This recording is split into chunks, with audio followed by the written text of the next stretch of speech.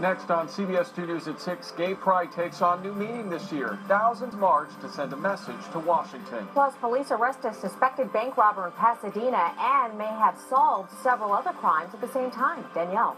And taking a live look at Long Beach, a lot of sunshine out there, still cool as we head into tomorrow as well, but a big warm up in your forecast coming up. Danielle, thanks. Then only one ticket matched all the numbers for the $447 million Powerball jackpot sold right here in SoCal.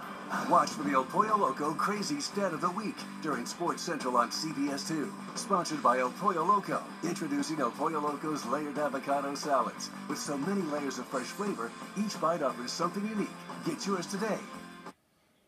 Live from the CBS Broadcast Center in Los Angeles, this is CBS 2 News at 6 p.m. LA Gay Pride goes political. A protest march with thousands of participants took the place of the iconic parade today. Good evening, everybody. I'm Peter Daut. And I'm Elsa Ramon. Instead of the usual Gay Pride parade, about 100,000 people took part in a Resist Trump march in West Hollywood. CBS 2's Adriana Weingold joins us live from where the march ended. Adriana. Well, it's getting kind of rowdy out here. It's just one giant party in West Hollywood. Take a look behind me.